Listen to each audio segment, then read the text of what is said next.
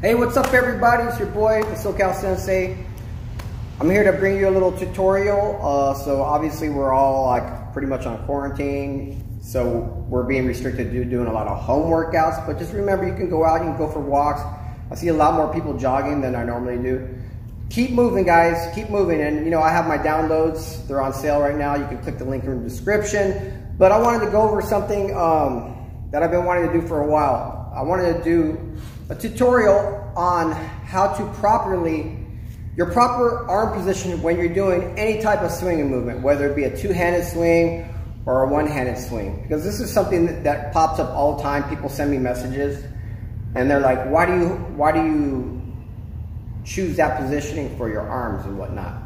And a lot of people attribute it to like, oh, he's not using proper technique. So when I was initially taught the kettlebell swing and whatnot from a certified instructor, okay, anytime we did the swing, we would have like the arms locked out like that. That's cool. I'm not saying it's wrong, but I've adapted it. And the same thing with the one-handed swing. Whenever you're doing the one-handed swing, you're keeping that arm straight like that, okay? That's the way I was taught. And I don't like saying that's wrong, you shouldn't do that. I never like saying that because, you know, everybody's body's different. And, you know, if you look at people who've been doing kettlebell training for a long time, all their movements are just slightly different because once you do it, you're going to start learning how to adapt movements to your body. If you're in tune with your body. And you also have to listen to your body. And if you've just gotten into fitness and movement and stuff like that, you know, it takes a while. I've been training in martial arts for my whole life, for 40 years. So I'm really in tune with my body. I can feel things. And since I've been punching and kicking since I was a little kid, you know, the joints start aching a little bit more and whatnot. You start feeling things in different ways. So like I started noticing this, and this was years ago, that when I was doing like one-handed swings and stuff like that, I started getting I think this is called tennis elbow when it's here, and it's golfer's elbow on the inside. I was getting like really, really painful tennis elbow right here. It's tendonitis or whatever you want to call it, man. And it was so frustrating, man, because it's like, man, it hurts to do swings, and it really hurt a lot to do high pulls, which is one of my favorite kettlebell exercises, you know? So then I started adapting, and I started noticing if I keep my arm slightly bent, it puts less pressure on my elbow. Now, I want you guys to take the time and do a little test right here. Okay, now just hold your arm out and keep it locked out. Put pressure on the top of your hand, like pushing downward, and I want you to pull up simultaneously. If you do that, then right away, you should be able to feel that it puts a lot of stress on your elbow right off the bat.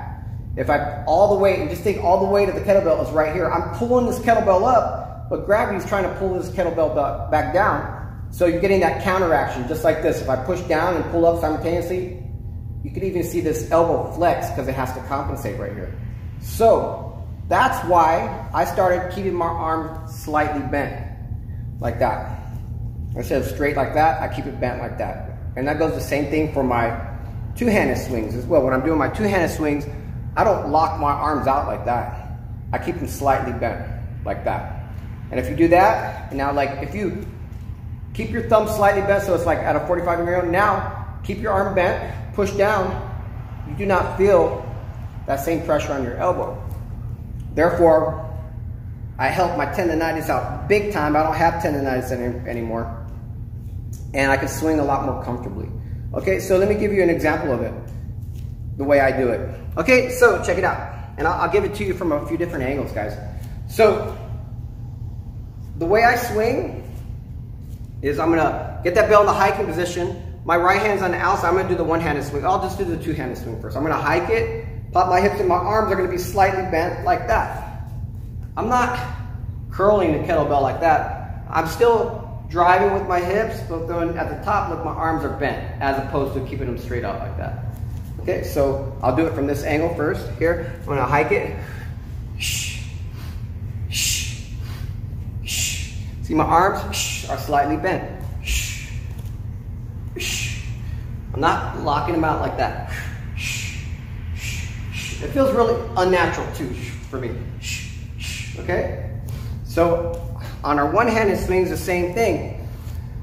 What I do is I turn my thumb inward here, and once my wrist touches my inner thigh, that's when I pop. And since I'm propelling the bell up, my thumb wants to naturally come up anyway, and I keep it slightly bent like that. So here, left hand on the bell. I'm gonna go thumb to bum here.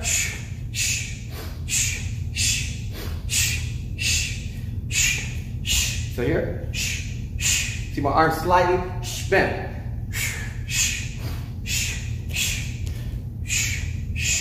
And back down. And so that is the arm positioning. That is the reasoning behind my arm positioning. So what I'm saying, the proper way to proper arm positioning, it's the way I do it. It's kind of misleading. I just wanted to kind of pull you guys in so you guys, oh, what's the proper position? But think about that, and think about all these other exercises you do. If you're experiencing pain, you know, analyze the movement and see why it's causing you pain and try to adjust. And if you can't do it yourself, ask your coach, you know, ask somebody who knows more than you, right? That's what we're here for. We're coaches. We're here to help you guys. So I hope that helps you.